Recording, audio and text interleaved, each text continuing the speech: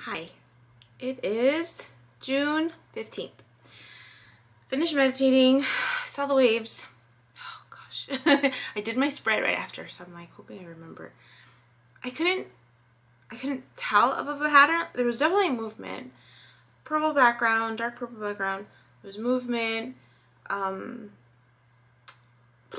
It started off with from the left, kind of pushing that way, and then the right kind of coming up too. So it was like pushing this way, then it was this way, and then it almost seemed like it was circling, but then it wasn't very like, it wasn't pronounced where I was like, oh, it's clear that it's a circle. So it was this side and then this side, and then it was just this side, like rising, and then there was and then there was, because I know there was more, and then there was like this flow. Oh, and then I remember because I thought, oh, it looked like the yin-yang symbol almost, where it was like this side was like kind of going over, and then this side was like kind of going like underneath, not underneath, but like mimicking maybe, but it like it was something like that. And then so yeah, it was kind of doing like that, and then like that.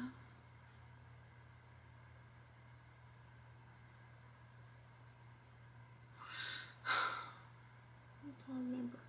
There's more though. It was, I think like just one side was higher. I don't know what that means. But that's what I saw. That's what I saw.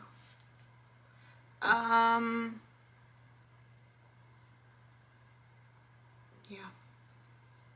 And then that was it. Then I did my spread.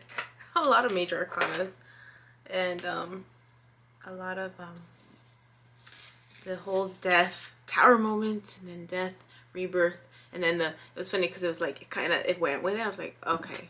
And then I mean, it's just funny how it's all like I could see the storyline without having to see the cards, almost, just because I understand the cards a little bit more. So that's nice that I can understand the cards a little bit more. But the storyline made sense. Like, it was like, okay, there's the tower moment, and then there was like death and rebirth, and then there was like a new cycle starts.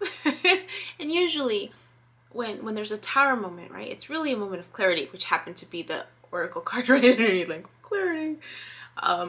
It's because there's a moment of clarity, and it's like how impactful that is just depends on your perspective of it, right? And if you were prepared for it, if you already knew it, or if it was a complete shock, right? And I've mentioned before that the tower card, there's like someone, the picture of it is usually someone like falling out of the tower that's burning, because they're like purposely making that choice. And then there's someone who's falling, like, oh, you know, like dramatic. And then the death and rebirth is very, you know, like death and rebirth, like death of that cycle, right? Of whatever situation that was, because now you're having a different perspective on it.